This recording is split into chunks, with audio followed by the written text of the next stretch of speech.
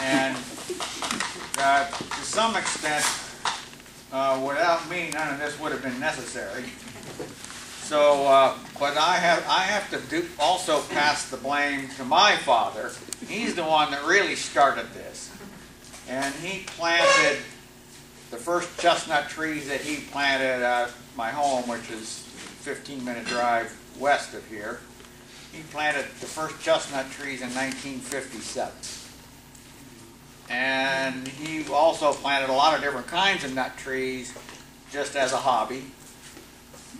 And over the years, it really didn't take very long, he said, oh, these chestnut trees are doing really well, and the walnuts and the hazels and all the almonds, every kind of nut that the other nuts that he planted were not doing as well. He planted almonds? Wow. I don't think they were really almonds, because I remember eating them, and I think they were probably, they might have been sweet pitted apricots or something like that. Yeah, there's like this party almond thing. Yeah, I think it was a party almond. I've got one of those in my yard. Whatever they were, they didn't last very long. I can only remember eating nuts from them in 1 year. But anyway, sometime in the late 1960s, you know, he planted most of his trees, chestnut trees, 1957, and then probably through 1965, planted a lot of Persian walnut trees and heart nuts and hazels and kind of everything that was a nut tree. And then he said, you know, we should have planted more chestnut trees. So in 1971, kind of at a time when land was still pretty cheap, we said, we're going to buy a farm just to plant chestnuts on. So we bought the property, the 80 acres that we have back here. And then he and I collected seeds from the trees that were planted in 1957. Right. So the seeds from the 1957 trees got planted over here on the new land in 1972. And then I went away to college, and, well, just shortening the story,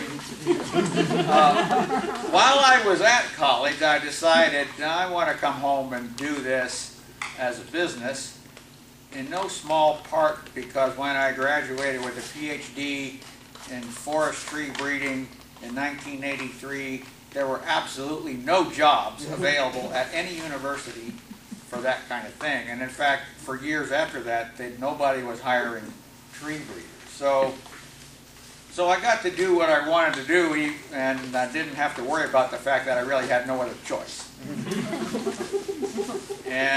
And so I came home, and just kind of a sidebar, you know, my schooling is in tree breeding, and so whenever I see a problem, you know, the problem is solved by breeding. So, and interestingly enough, me working here with these trees has allowed me to do what I was trained to do better than if I had been at a university.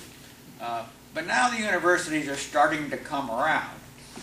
And the University of Missouri has just hired a fresh PhD as a chestnut breeder. He's got the job that I wanted to have 35 years ago. But I'm working really closely with Ron Revord in Missouri. In fact, we got trees tagged here that are in the database. So now I get to pass on kind of what I have done, and some other chestnut growers too. We've been working for the last 30-some years, evaluating and selecting, and actually done a pretty good job making improvements to the point that now chestnuts can be commercial. But we got a long ways to go. There's a lot of improvement yet to do. And now that's going to happen on a much larger scale than it has happened to this point. So when I look at what I'm doing now, I'm working for Amy and I'm working for Ron Revord. I'm employed by a lot of people. These people aren't working for me, I'm working for them. And that's the way it ought to be. So just to, I guess I gave you the history of how we got here. You know, this is just my dad's hobby that got out of control. And really since 1994, that was the first year that somebody, a Korean wife and an American husband, like backed their truck up to my door and said, "I'll take all you have." Up until that point, we had a little bit of trouble trying to sell chestnuts, and we were doing mostly wholesale. But ever since 1994, now that's quite a while ago, the demand for chestnuts has exceeded the supply in the U.S. by a lot. We keep thinking, no, it's sometime that demand is going to be saturated, and it will be, but Not yet. not yet. It doesn't seem close. That's where helping make products with it's going to make the demand higher. So, right? Yeah, so that, you know, that's why when everybody says to me, "Oh, we should be making chestnut flour," I said, well, first, let's try and fill the demand that we already have for the fresh nuts before we get too excited about flour. Yeah, because it's simpler. Yeah, for almost any tree crop, if the grower can sell it right to the consumer as it comes off the tree, that's the most profitable for the grower. Right. There's one term that I really hate, and that's value added. You know, that's cost added. And it usually, for essentially all crops, the value added products don't put more money in the pocket of the grower. You know, if you think about wine or even the tart cherry growers in Michigan, you know, the winemaker makes money, but the grape grower doesn't. Right. So that's why I have been kind of dragging my feet on the chestnut flour project. But now it's kind of like overwhelming, and I'm starting to catch on to the idea, okay, well, if we want to plant chestnut orchards for flour, then we're looking at 20 to 50 years from now. I have no idea what the economy or the economics of flour is going to be then, but I do know that if there's going to be a market for chestnut flour 25 or 30 years from now, well, we better get working on it now. And so that's brought me around to the idea that, okay, well, let's pursue flour as, and I'd like to expand that to peeled products, because it could be flour, it could be whole kernels, or it could be fermented products or whatever. Right. And I think even now there is a good market for fresh peeled kernels in the food service. So restaurants buy a few chestnuts, but they don't like to have to go to work to peeling. It takes like a half an hour to peel a pound by hand. So with this process, we can peel chestnuts before they're all the way dry, while they're still like soft and you can eat them like candy. And I did sell the peeled kernels like shortly after we made this machine, which incidentally was made with some grant from USDA 1991, in case you want to know. So after that, we were selling some to chefs, and I got feedback from one chef who just ordered 20 or 30 pounds of kernels. He was going to do a Thanksgiving dinner, and he wanted to make chestnut stuffing, and his only complaint was, he says, the kitchen help kept eating them. Because when they're soft and fresh out of this, they're just like candy. These hard ones that come out of here, you can't put in your mouth and eat. They're too hard. So anyway, that's another market that nobody's talking about now, but I think that's a market we could do right now. The downside being the shelf life of those fresh peeled kernels is 2 weeks at most, Right. and that's in the refrigerator. Yep. And you got to know 4 weeks ahead of time that you need them, because before they go into that hopper, the kind of the drying process that they go through is the most important step. And so if I'm going to sell 1,000 pounds of fresh kernels today, I had to start that process 4 weeks ago. And 2 weeks from today, they're all bad. And so that's why we haven't pursued that, because there's not enough demand, and we really need a better system for staging that product and saying, okay, if you want them, you got to tell me 4 weeks ahead of time so we can get them dried properly and then peeled and then shipped. Do you think if that system were in place, that that's your best market for, I mean, like the most valuable to you? Least think, cost and the value yeah, add? I think that, the high-end, high-end food service, that's kind of a, gourmet market that you can charge a lot of money. We could charge $12 or $15 a pound or more maybe for that. Whereas the processed products, once you make it into flour, then you're competing with all other kinds of flour. Right. And it takes 3 pounds of fresh chestnuts to make 1 pound of flour. Right. By the time you take the water out and take the shells off and a few culls, it's about 3 to 1. So if we're selling fresh chestnuts at $4.50 a pound, then that instantly makes the cost of flour, at least $15 a pound, and that's without doing anything to them, without drying them and peeling them and bagging them. So that doesn't include labor, is what you're saying. Yeah, right? the process of peeling and making flour. So that's the reason that I'm not too excited about flour, but for the other reasons, the fact that we're looking decades into the future, then we better start working on it now. And I wanted to point out, we've got a research project going on. A guy in Vermont is all, it seemed like people Amy's age are the ones who were all really, really interested in flour. And so there's a guy actually got a grant from the Northern Nut Growers to study the genetic variation and how well different chestnut trees make flour. He got the grant, but he's contracted us to do the work. And so we have chosen some different species and different hybrids to try and represent kind of a broad genetic background and a broad nut size. So we've got 10 different cultivars or 10 different trees from which we are collecting samples.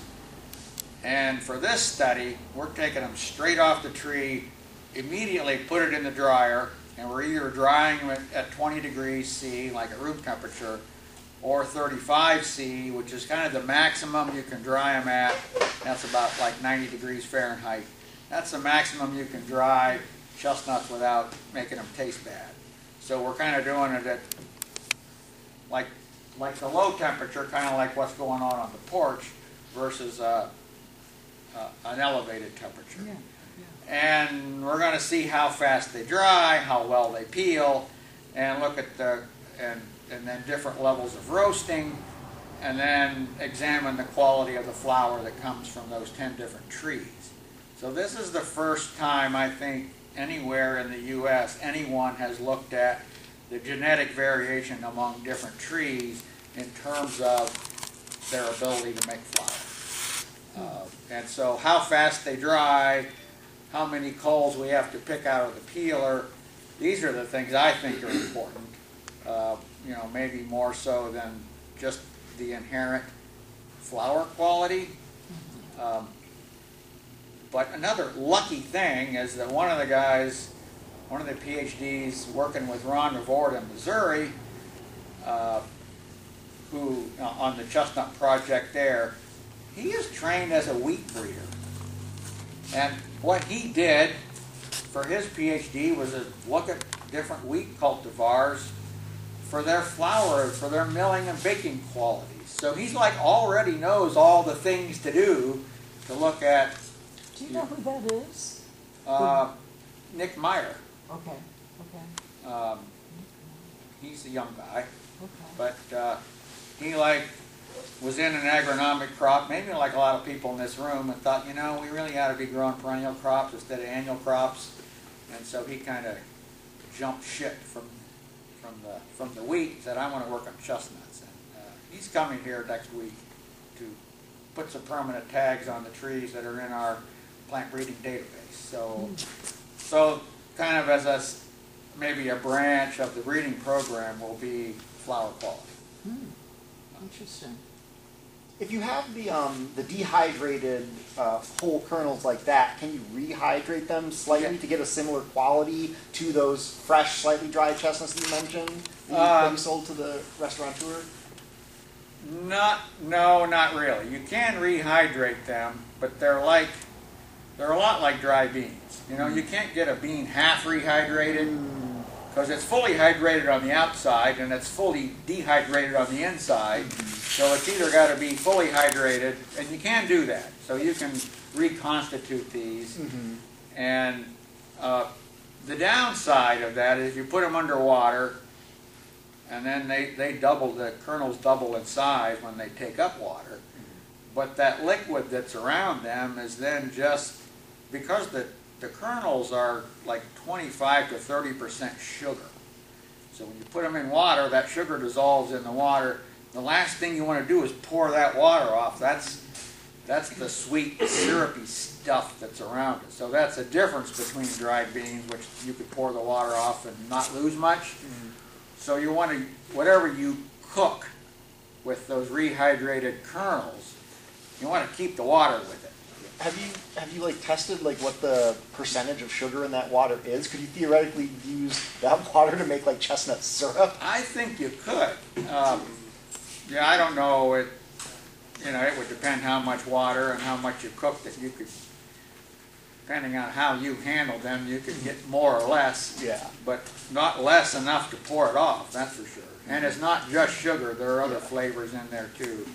I think part of the reason the Chinese chestnuts taste so good, they have sweetness enhancers, which we haven't characterized yet, but I'm thinking things like vanilla, that really make it taste good. And those end up in the water too. So if you're going to make, like we have done, made chestnut stuffing with the dried kernels, rehydrate, then you just put water and all, and it soaks into the bread, and it's really good. I think something like chestnut stuffing made from dried kernels is as good as making it out of fresh chestnuts.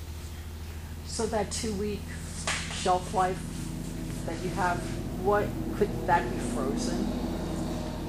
Yeah, so one guy we were working with did freeze them, and he said it worked. Yeah. And it only works because there's so much sugar in there, they don't really freeze. Right. So the sugar that's in the nut, both in nature and in cooking, acts as an antifreeze. Yeah. So I think you can take those partially dry kernels and freeze them and maybe extend the shelf life. So yeah, there's work that can be done. One avenue we did pursue was putting preservatives, like sodium benzoate, and that just made it worse. Anytime you put water on something, even if it's got a preservative in, and you got a wet surface on the kernel, then you got mold. And so that didn't work. And I'm sort of glad I don't want to put chemicals in it anyway, because people like these things because they don't have chemicals in it. Yeah. And so I think there are ways, managing the moisture through temperature. You heat around here. What we do, we heat things up and we cool things down. That's kind of what you do at a food processing facility. And so I think with inputs like that, either freezing or refrigerating or drying, we should be able to manage that product.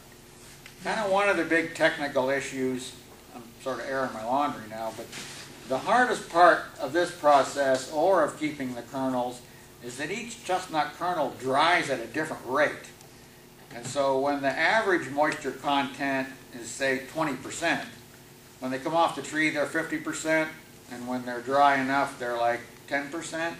So that between the 50 and the 10, if you get it at, say, 25 or 30, which is the good for the fresh kernel, some of those are hardly dried at all, and some are all the way dry. And so that's one of the reasons it takes a long time, if you dry them very slowly, then they stay more uniform in their moisture content. Or if you dry them rapidly, then you've got different kernels at all different moisture contents and all different sugar contents, and so it's hard to do quality control. So yeah, there are a lot of products we can make, but there really needs to be quite a bit of work on finding the optimum way to get there. You know, every time I eat a banana or drink milk, I think here's two things that are like really perishable, you know, but we figured out how to do it and it's real cheap. So these things that are difficult to handle can be handled, it's just we have to learn how. And also the scale. I mean, milk and bananas are cheap because of the economy of scale. And your chestnut farm isn't that economy of scale. And, you know, which isn't a bad thing, but that's your obstacle. Running a mill, I know all about this. You know, like economy of scale kills us every day. That's a really good point. You know, the reason we have a co-op, why we have 5 growers and we'll probably have more, is because having a facility like this that handles the production from a lot of growers, we can take advantage of that economy of scale. Exactly. And the growers make more money when they work together than if they all work on their own, by a lot. And so, for example, if you wanted to plant 5 acres of chestnuts, and then you say, oh, I need a cooler, you know, I need all these facilities, it would be impossible. But if you have 5 acres of chestnuts and the co-op takes them, then you don't have to worry about storing them, processing them, or selling them. A lot of people who grow things don't want to have to deal with customers. So do your members then basically just drop off bulk bins on a weekly basis when the harvest comes, and then you do all the sorting and stuff? So we've got like 2 different kinds of members. You know, 4 of the members have contiguous property here, which was an accident of the coal mining company who planted the trees. And that's another whole story. But anyway, the trees that were planted here were planted by a mining company. Later, that land was acquired by the current landowners. So we have 3 members of our co-op who've never planted a chestnut tree. And so we do the harvesting and the spraying kind of as the co-op does that for the grower. So that's a service that the co-op provides to the grower. And but the grower 2 hours north, he brings us chestnuts in bags ready to sell, because he has all that. He's got actually more acres than us other 4 members have combined, and so he already has the economy of scale. But he doesn't want to do online sales, so he sells a lot of his crop because he's in Northeast Ohio off his picnic table, because he's also a blueberry grower and a Christmas tree grower, and so he's used to selling things directly to people who are a half hour away, which is a lot of people, and he does chestnuts that way too. And he also does some wholesale, where somebody backs a truck up to his. But whatever he has left over, he brings down here, and we market it through our online store, or more and more we're doing some wholesale work. We used to do everything wholesale. We kind of shifted to almost everything online, and now we're expanding from online back to wholesale. And it's a different kind of wholesale. We got people who they just buy produce. Mainly it's fruits and vegetables and nuts. They buy it from the grower on behalf of their members who have ordered it. So it's a little bit like Girl Scout cookies, whereas the members in this group say, I want 10 pounds or 20 pounds of chestnuts, and you combine all those orders, and then he comes here and buys them from us and distributes it to the. So it's not quite a wholesale retail like you normally think of it. And both of the new ones are both Chinese, and they're buying for Chinese people, and the Chinese people love chestnuts. China's the world's biggest producer, by the way. And what we're growing is Chinese chestnuts. So we're growing something that our customers are real familiar with. And they know more about them than I do. So I don't have to educate them on what to do with them. But once we want to expand beyond that, you know, people who move to this country and want to know where do you get chestnuts, I think there's a big opportunity to sell to people who, you know, everybody knows the word, but not many people know what they taste like. So we can go there too, you know, with the fresh sales. So between the existing demand, which is all recent immigrants, which still exceeds supply, we got a lot of ways to expand the demand beyond what we have now. But I'm not really pushing too hard on that because I don't want to disappoint any more customers than I already am. Any more questions?